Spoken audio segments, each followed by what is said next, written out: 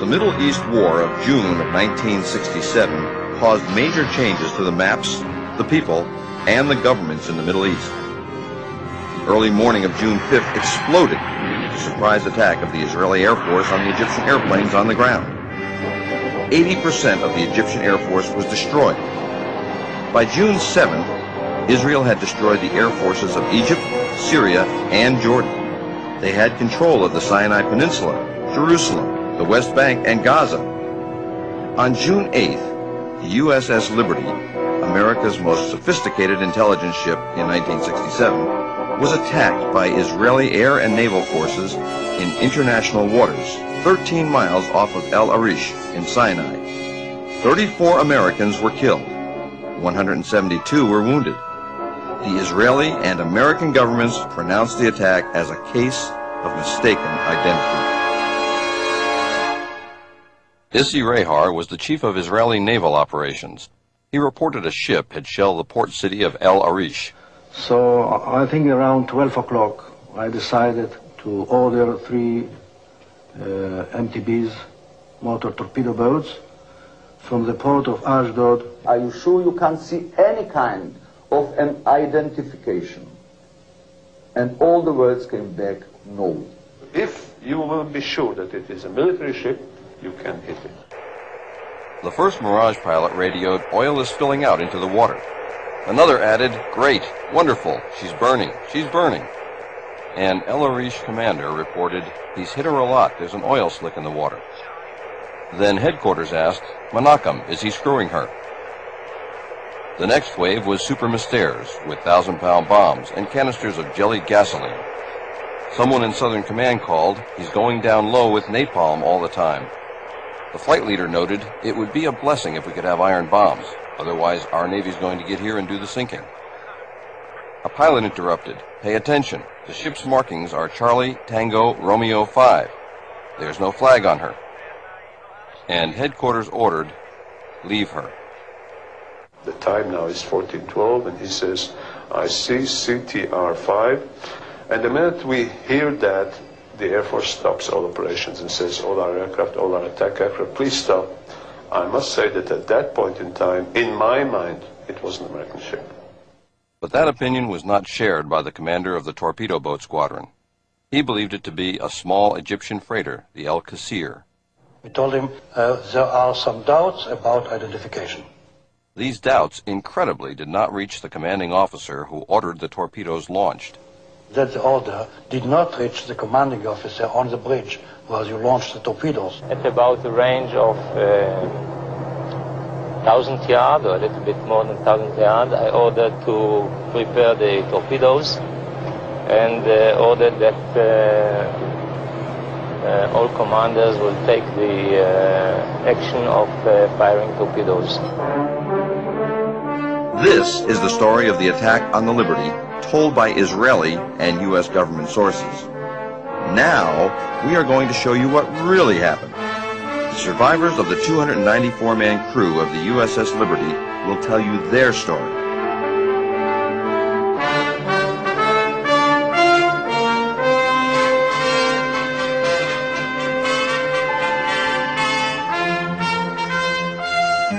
I'm Tito Howard, the producer of The Loss of Liberty.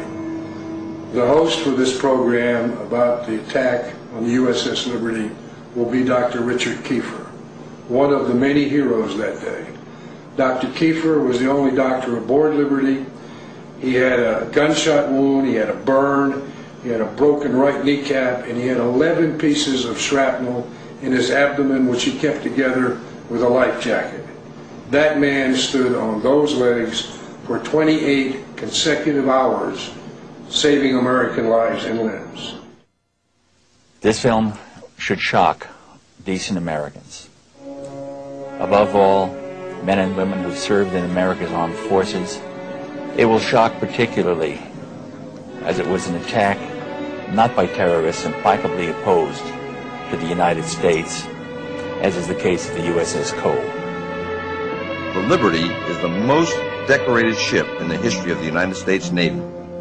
840 medals, including the Medal of Honor for her skipper, the Presidential Unit Citation for her crew, 2 Navy Crosses, 11 Silver Stars, and 204 Purple Hearts. The day before, I was topside when Israeli planes came by, and very close where we could wave to the pilots, and they were that close where we could wave back. It was a very clear day. It was a warm day. Sunshine was shining brightly out.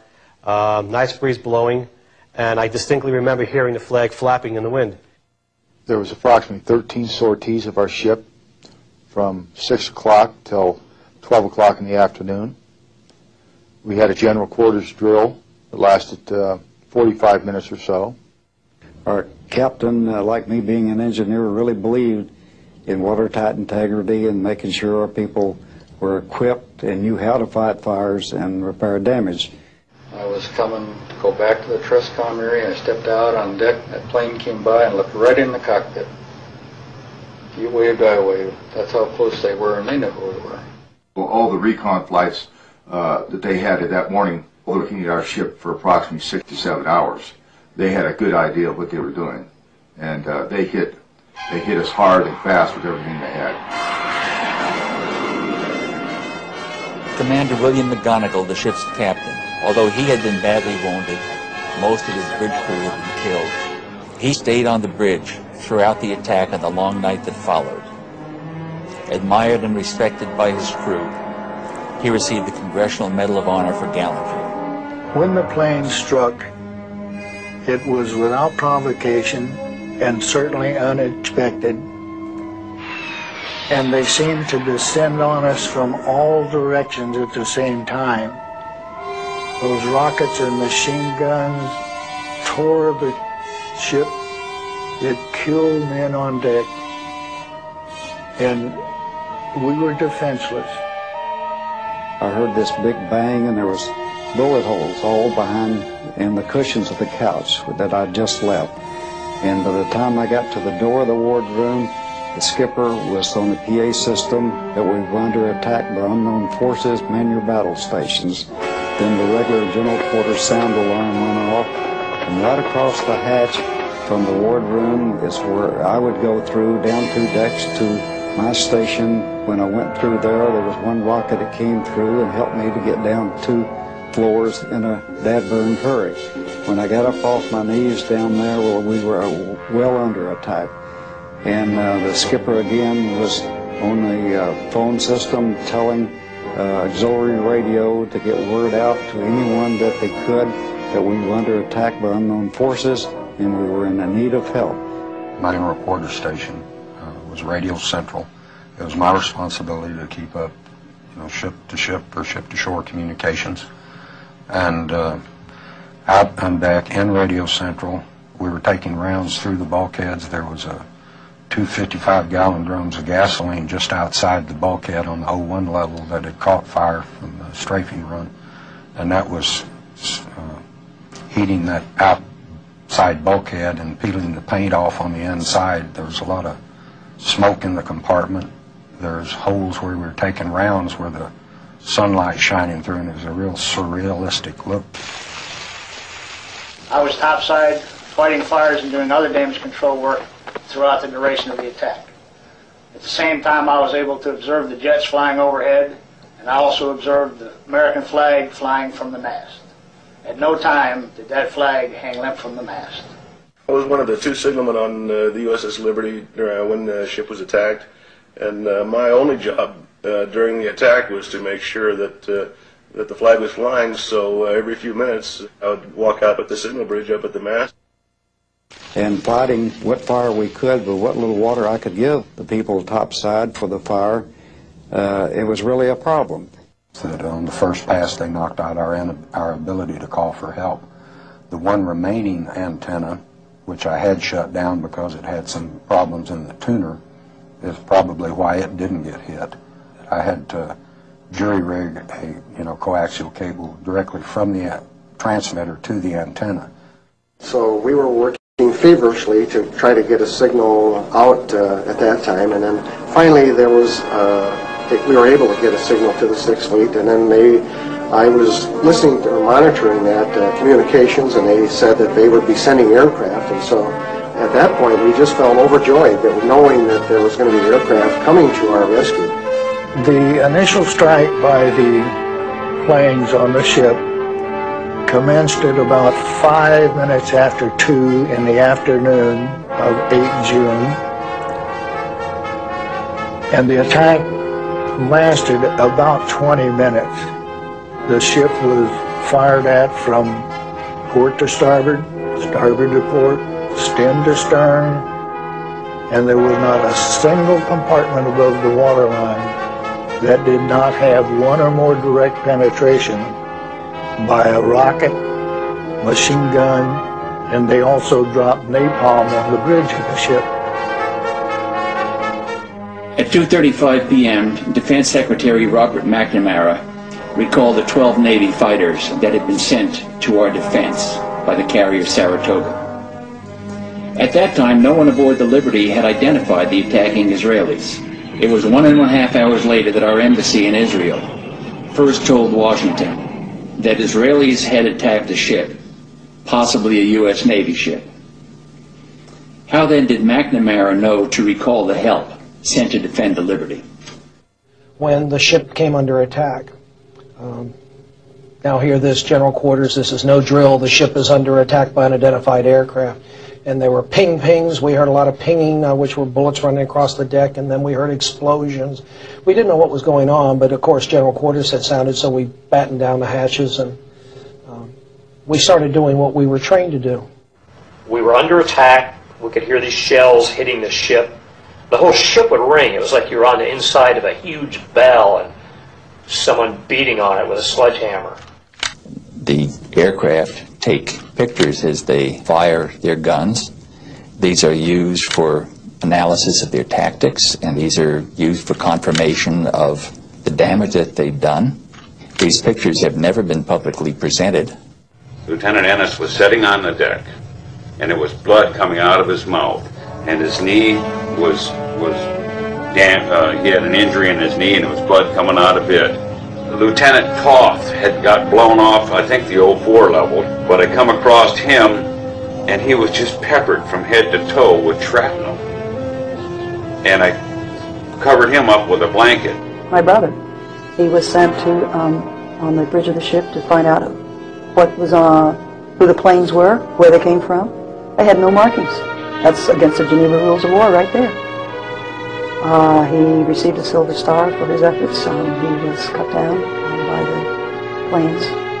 The captain, initially after the attack, sustaining shrapnel wounds in his knee, and somebody put a tourniquet around his leg, and I got coffee. I think about 5 cups of coffee went down the captain to keep him going. It was impressive because with all the blood loss and everything, he was going all night long. A short time after the air attack had been completed, the 3 torpedo boats approached us from our starboard quarter at high speed and in an apparent torpedo launch attitude. The 3 Israeli torpedo boats fired 6 torpedoes at the Liberty. Because of Captain McGonagle's handling of the ship, 5 missed. Intelligence base was destroyed. 25 American sailors died almost instantly. This hole in the side was in excess of 40 feet in diameter. You could put your whole house in that hole. And we were right in the middle of it. We couldn't believe what we saw. You couldn't walk around that part of the deck without stepping on a piece of someone. In fact, Phil, Tourney, and myself had found a shoe with a foot still in it. I do remember the alarm for standby to abandon ship. Don't believe your station yet. They were preparing to, and then that was called off because apparently the life rafts had been shot up.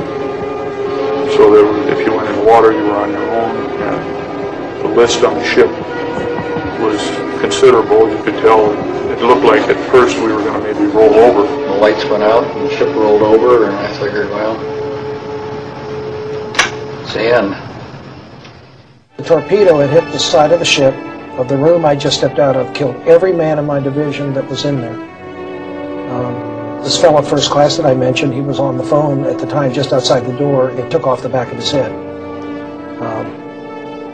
It broke my lower left leg, both bones, collapsed my lung, broke ribs, fractured my skull, blew out my eardrums.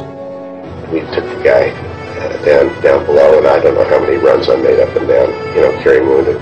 I saw all the bodies laying there on the tables where Dr. Kiepfer had been working on. I was told that he was in the officers' wardroom operating on more people. 34 were killed, another 172 were wounded. The care of these people was done by myself with the assistance of 2 corpsmen. The corpsmen did many things of minor surgery, and I just had so much to do keeping people together, keeping their limbs attached to their body. We were in international waters. It was a beautiful day. You couldn't mistake us, and our flag was flying, for crying out loud. They were there to kill us, and it just didn't register that here they were Israeli people, and they were going to try to kill us. It was just a very, very appalling situation.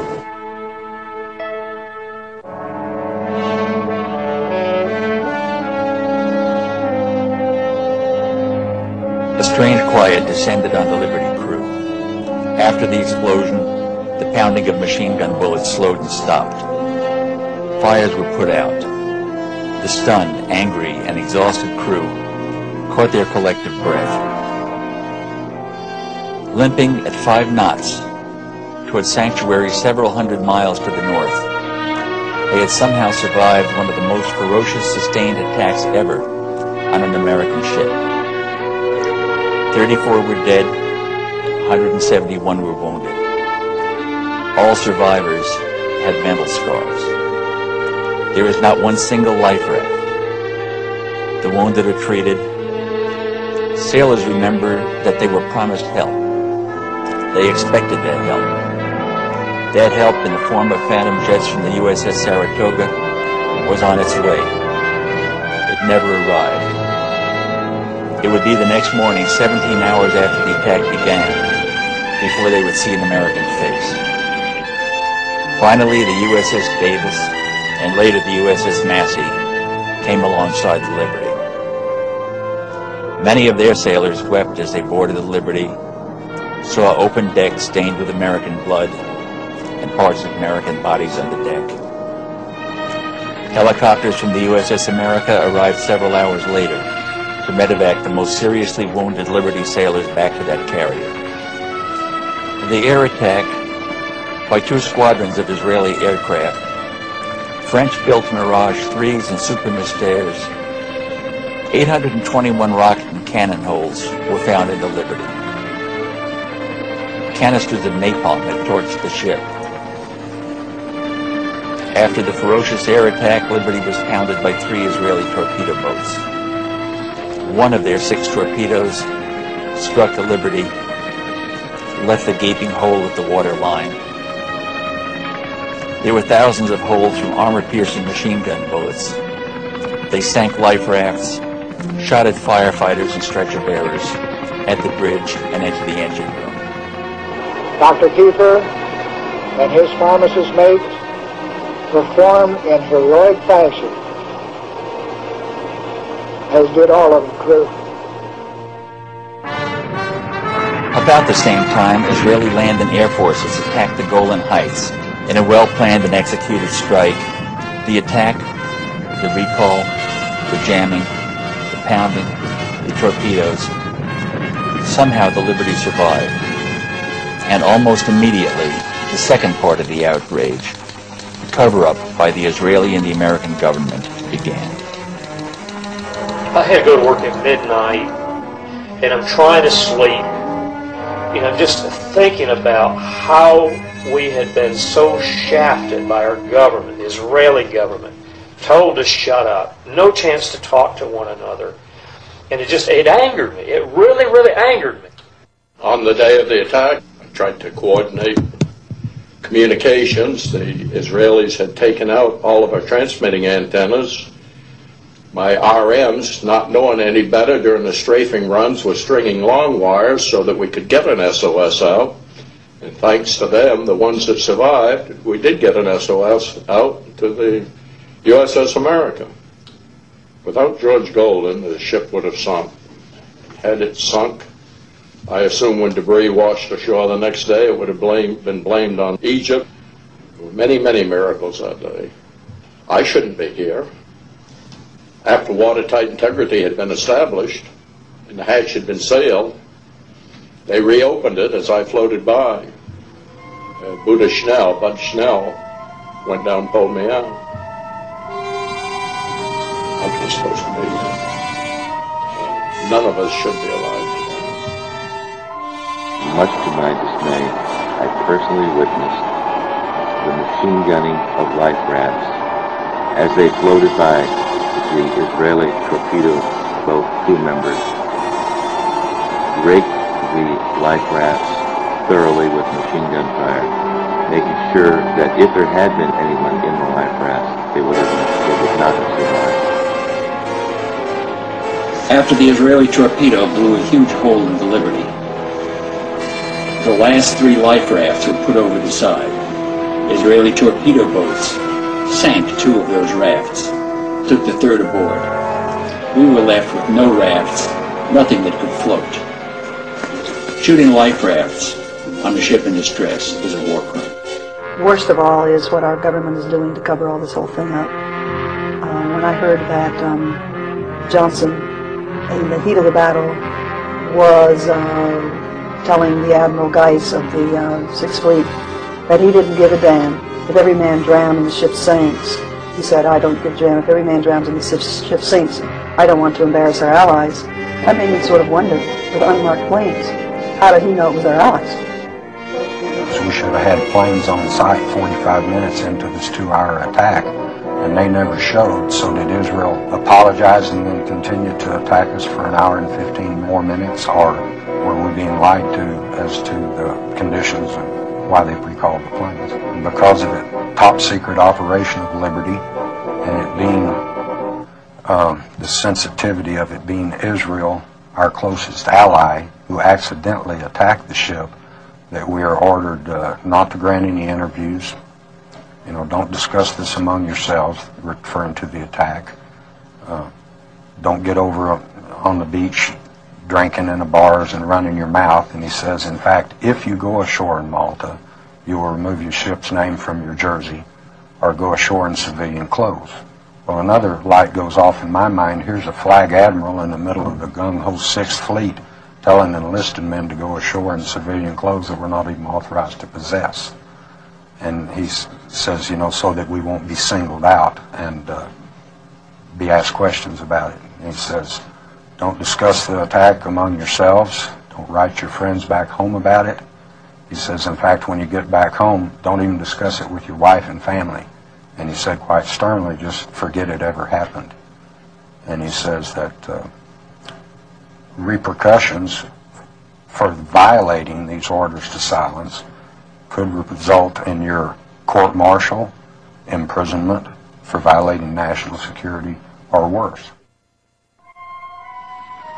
I noticed a very large helicopter with Israeli markings hovering very close to us.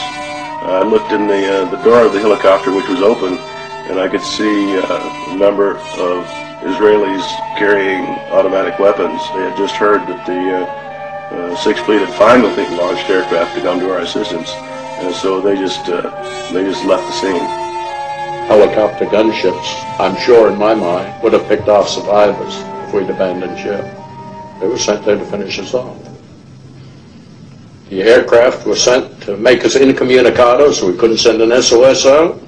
The torpedo boats were sent to sink us, and the helicopters were sent to pick off survivors so there'd be no choice. It was a perfectly executed military operation.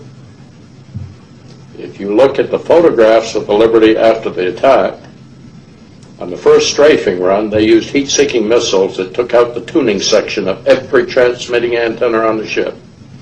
In less than 2 seconds, they had taken out all our communication capability.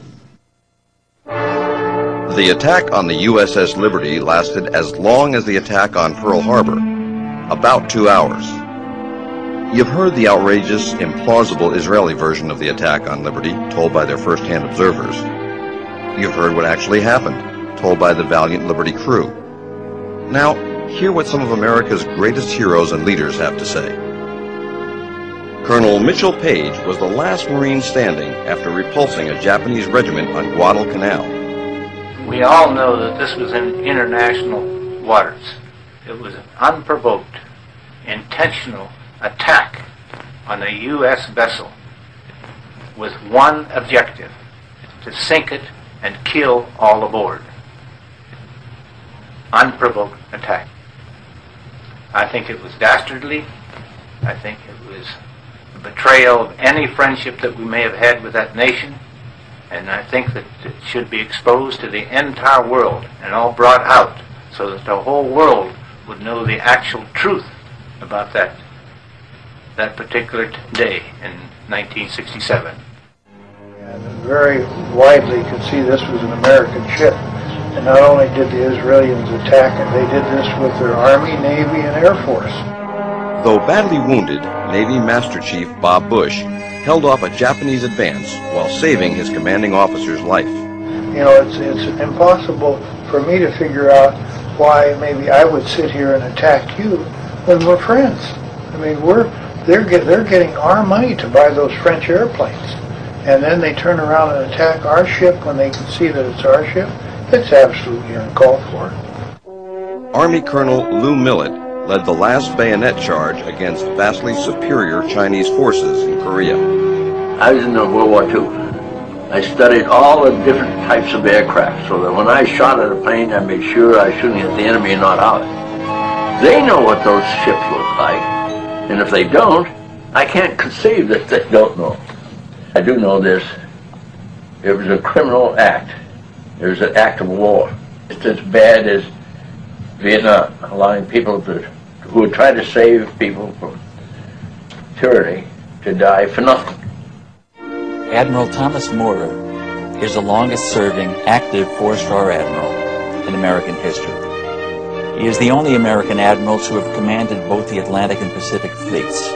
He was head of NATO forces, served as Chief of Naval Operations, and Chairman of the Joint Chiefs of Staff for 2 terms.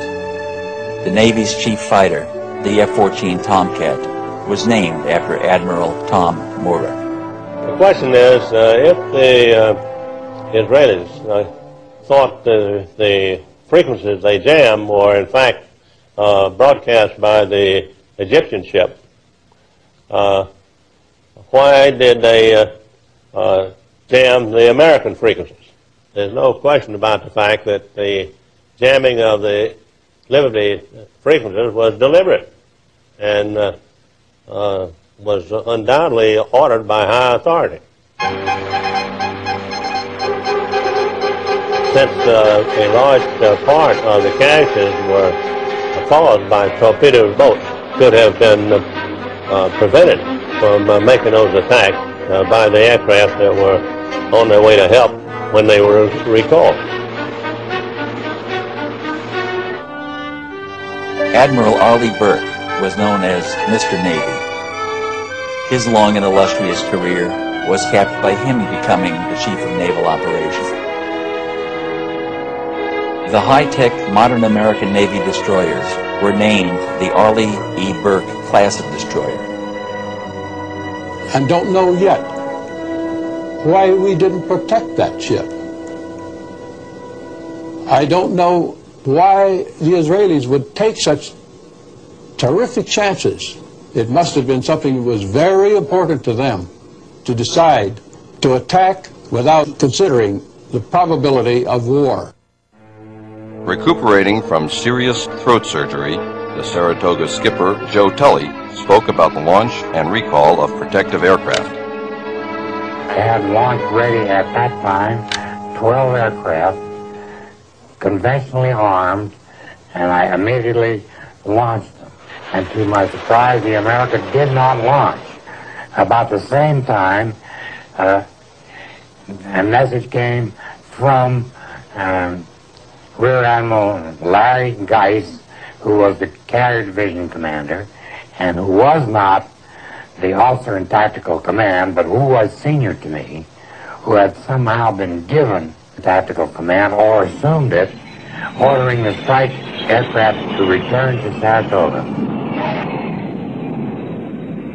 And it was the first time that the hot line, the red line between Washington and Moscow, had been activated. And the message from the United States to Chairman Kosygin at the time was, advise General Nasser that the American planes are going to be launched to determine what the status of the Liberty was. I have spent a large part of my life flying over the oceans and identifying ships. And this ship was perhaps the easiest ship to identify that was listed in the United States Navy. Equipped with antenna from bow to stern, pointing in every direction. It reminds one of a large, vigorous lobster. And a look that made it extremely easy to recognize. And so I will never buy the idea that the pilots thought this was some other ship. And it appeared from the ferocity of the attack that the intent of the attackers was to sink the ship. Maybe they hoped to have no survivors so that they would not be held accountable for the attack after it occurred. We didn't know who was attacking us. They didn't know who was attacking us. I don't know how Washington can say, don't go, because they're friends of ours. So that's the thing that's always bothered me right there. I never myself accepted the Israeli purported explanation. Accidents don't occur through repeated attacks by surface vessels and by aircraft. It obviously was a decision taken pretty high up on the Israeli side because it involved combined forces. The ship was flying an American flag. Even if it had been unidentified from an Israeli point of view, it was a reckless thing for them to do. Suppose it had been a Soviet ship. It actually produced very large problems indeed. George Ball, the brilliant and courageous Undersecretary of State at the time of the '67 war, wrote about the attack on the Liberty subsequently. He said, "The ultimate lesson of the Liberty attack was that it had far more effect on policy in Israel than in America. Israel's leaders concluded that nothing they might do would offend the Americans to the point of reprisal. If America's leaders did not have the courage to punish Israel for the blatant murder of American citizens, it seemed clear that their American friends would let them get away with almost anything."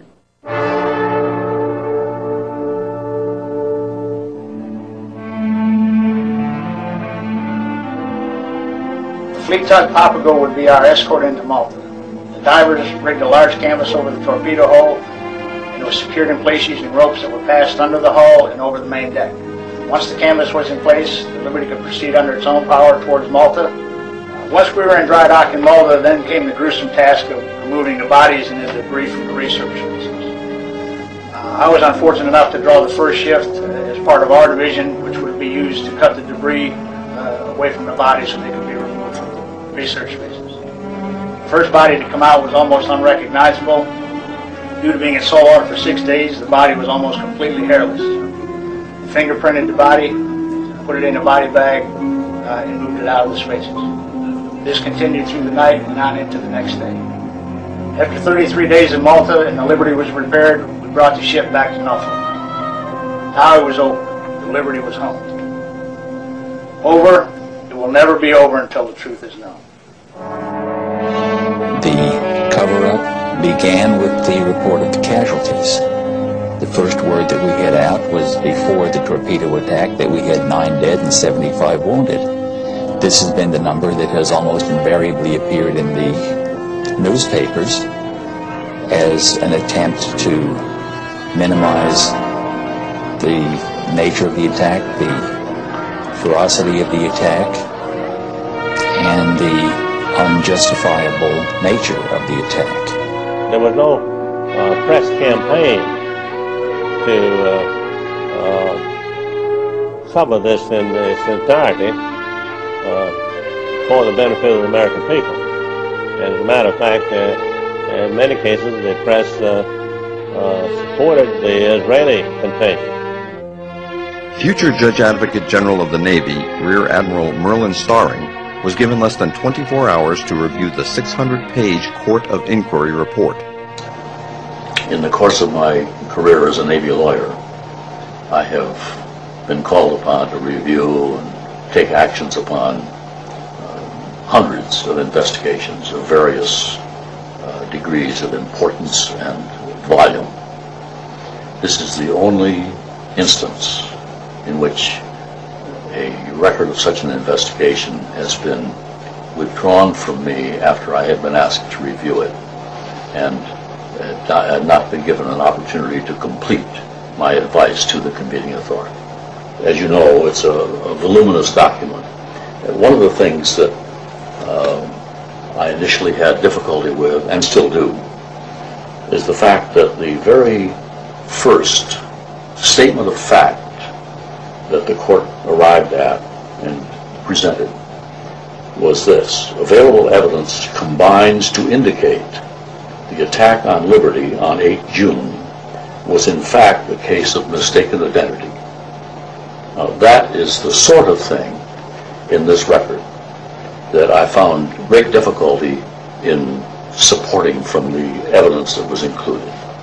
I'm convinced that it was withdrawn from me in this instance because of my statement to Captain Boston that I was having serious problems with the evidence that was available to support the statements of fact. In the subsequent cover-up, the Israelis maintained that they thought the Liberty was the small Egyptian freighter, the Al-Qusair. This is not credible. Not only was the Liberty flying a large American flag, but it was 5 times as large as the Al-Qusair, and its profile was unique. It bore no resemblance whatsoever to the Egyptian ship. Tordella was the deputy director at the time of the attack. Tordella, when he received the copy of the Israeli mistake explanation, wrote across the top of it a nice whitewash. He didn't believe it at all. And he later wrote another memorandum for the record indicating that he thought that the most likely explanation was that the Israelis attacked the Liberty because they didn't want the Liberty to hear what was going on in the Sinai. And this is the highest professional at NSA. In addition, the director of NSA at the time, Marshall Carter, told me that he thought it was deliberate. In addition to that, he was very offended in another memorandum he wrote that it appeared that the Johnson administration wanted to cover up the whole thing. They actually wanted to sink the ship so that Israel wouldn't be embarrassed. Admiral Kidd, when he came aboard our ship to interview the survivors, he got us in small groups, 3 or 4 or 5 sailors, and he would ask us questions. The first thing he did is he took off his stars, laid them on the table, and said, "Listen, open up to me and talk to me just like her. I'm just like you, one of you." So we did.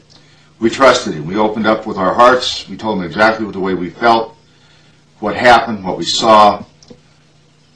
And when that was done, he put his stars back on his lapel, and he ordered us not to say anything to anybody, our families, friends, shipmates, anyone. If we did, we faced the possibility of a court-martial, penitentiary, or worse, and everyone knew what worse meant. Actually, he scared the death out of me. I didn't talk about the attack to anyone for almost 20 years. Not knowing why they did this and not having our government back us then and now. It's an open sore. It's festering to this day. It's not going away. I think it's important that we do have an investigation. I would never give up on that until I'm too old to come to these things. It needs to be done. Pete Bucher from the Pueblo said he wouldn't even have gone if he could have known what really happened to us. All he knew was some piddly little thing he heard about on the news. In late 1991, Dwight Porter, who was ambassador to Lebanon during the 1967 war, told columnists Evans and Novak that immediately after the attack on the Liberty, the CIA station chief handed him intercepted messages between the Israeli war room and their planes. The pilots were given orders to attack the ship, and they replied immediately that it was an American ship. The Israeli headquarters responded, "You have your orders, attack the ship." The pilots tried once again, "But it's an American ship. We can see its flag." And headquarters insisted, "You have your orders, attack it." And attack it they did, and the consequences are well known. So one of the things I found out was that had never been discovered before was the fact that at the time the Liberty was attacked, the NSA also had an eavesdropping plane flying high above the scene of the action. It was an EC-121, and during the entire course of the war, the U.S. Had eavesdropping planes going over the area, collecting signals, eavesdropping on what was going on below. And this plane was flying right over the scene of the attack. And I talked to two of the crew members of the plane, and both of them agreed that what they heard were comments from both the pilots and the torpedo boat personnel mentioning the U.S. flag. Now that flies in the face of what the Israeli explanation says. The Israeli explanation says nobody on either the planes or the ships ever saw a U.S. flag. Evans and Novak got further confirmation of the Israeli attack from an American-born Israeli major, Seth Mintz, who was in the Israeli war room at the time of the attack. He told the reporters, quote, "Everyone felt that it was an American ship and that it was the Liberty.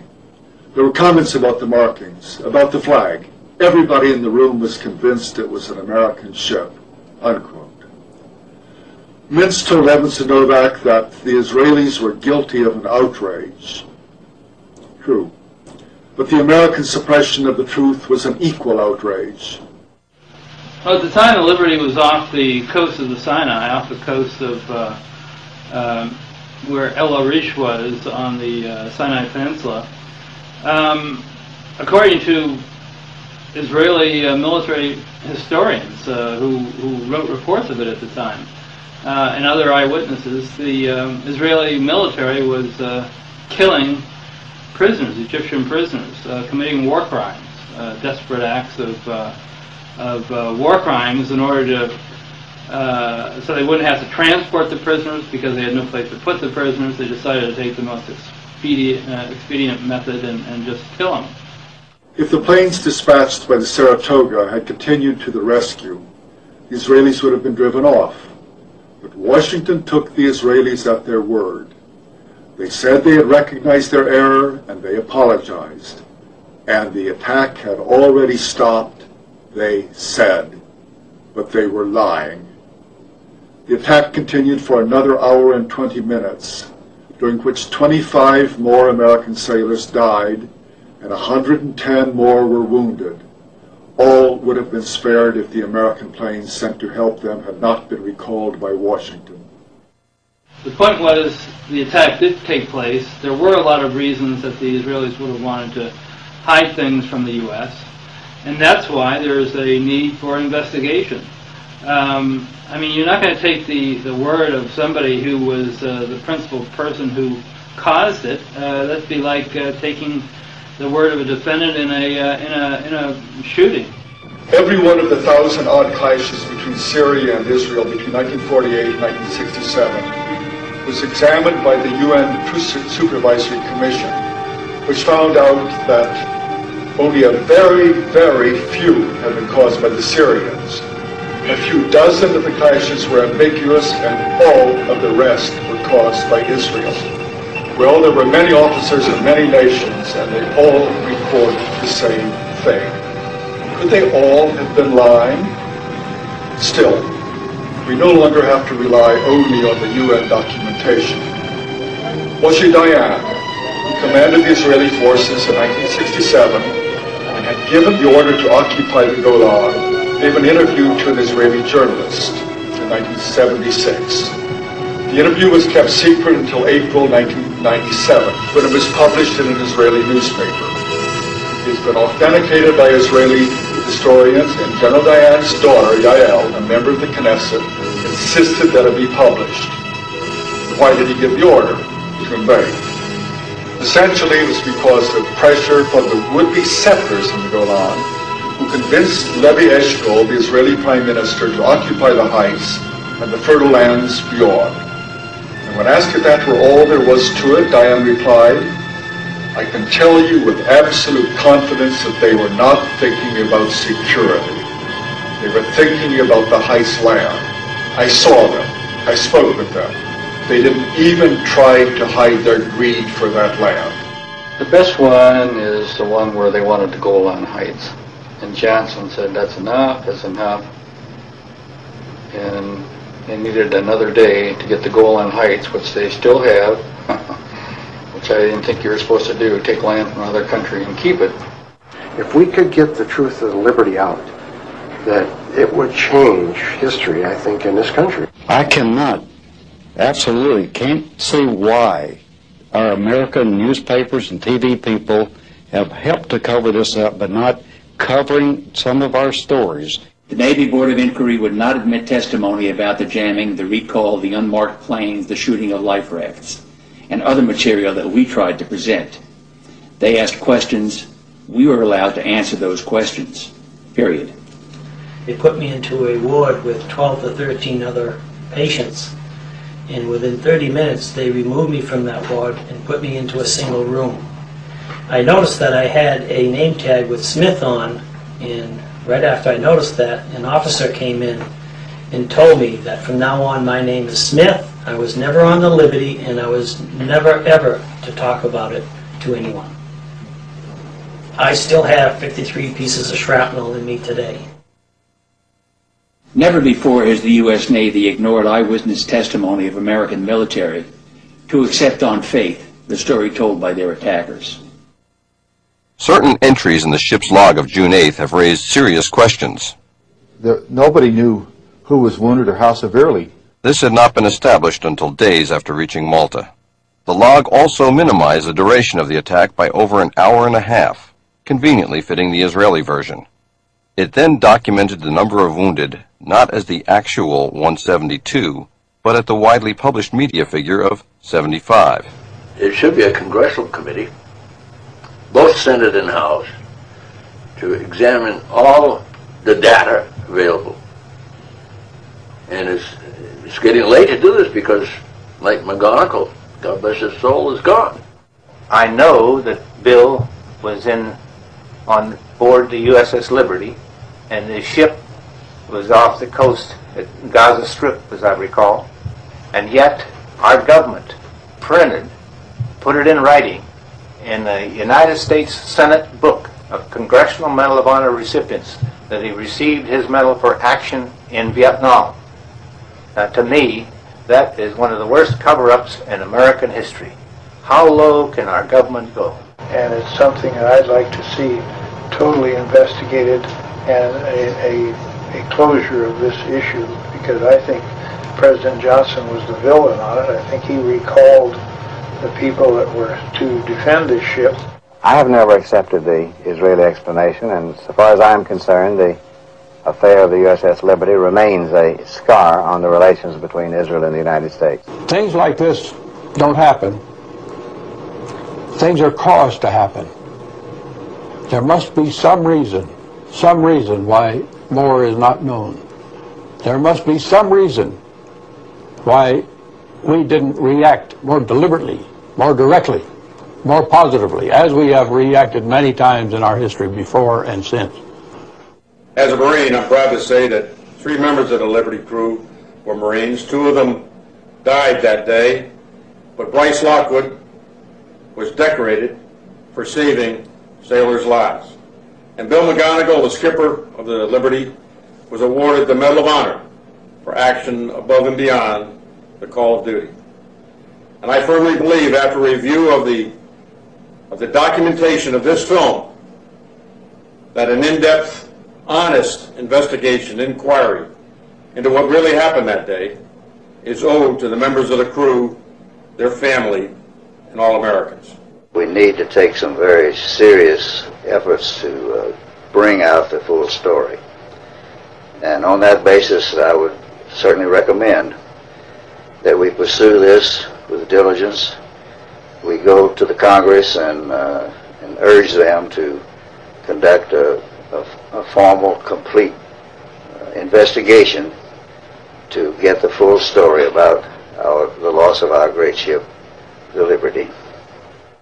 In case of the Liberty, this is the first time, to my knowledge, where a United States warship has been attacked without warning, and no action whatever was taken to investigate this situation on the part of the Congress.